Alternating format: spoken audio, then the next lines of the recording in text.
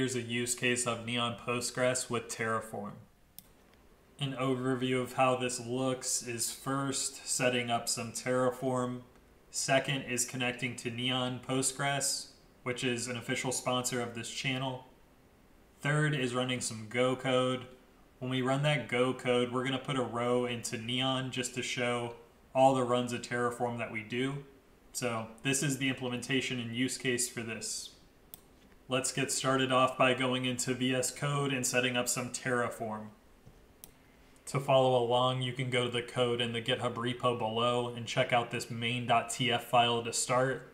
Here you'll see a basic example. It's just from the Terraform docs of importing random as a library and making a length of 4 of random pet names. This is just the base out of the docs, and the whole point is to show, hey, after you run this Terraform, how can we basically keep a record of that into Neon Postgres, official sponsor of the channel, and have that as a place of truth of, hey, this is where all our Terraform runs happened, were they successful or not? So that's the goal of this. Next, let's set up the connection to Neon Postgres, who is an official sponsor of the channel. Now we can connect to Neon Postgres, official sponsor of the channel. Here you'll see in the terraform.go script a database URL, which is an environmental variable in the .env. You can get that from Neon, and I've already got it. I'm not going to expose my .env.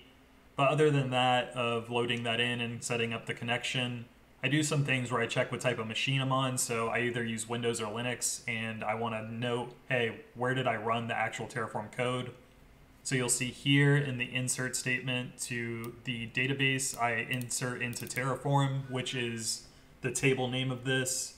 I also give that host name, the script name, and then status.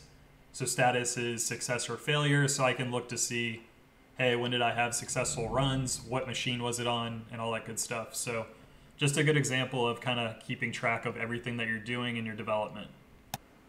As you can see, setting this up was a breeze with Neon, and here's a word from the sponsor. Imagine a tale of a developer named Sam. Sam loved Postgres, but hated managing servers. Enter Neon Serverless Postgres, the superhero of databases. Imagine Sam sipping coffee, coding away, and bam! Easy connection to a Postgres database. No server tantrums, just pure coding bliss. And get this, Neon offers easy code snippets per language. It's like having a cheat sheet for every language, but without the guilt. Oh, and databasing by branch? It's like version control for your databases. Sam's productivity soared faster than a cat meme going viral. So, if you want to ship faster and laugh in the face of server woes, Neon Serverless Postgres is your jam. Reliable, scalable, and a developer's best friend. So go over to neon.tech or check out the link in the description below and sign up for your free Postgres database. Now let's get back to the programming. Now that we have the Terraform set up and the connection to Neon, we can go ahead and run the Go script, which is going to put a row into a table in Postgres.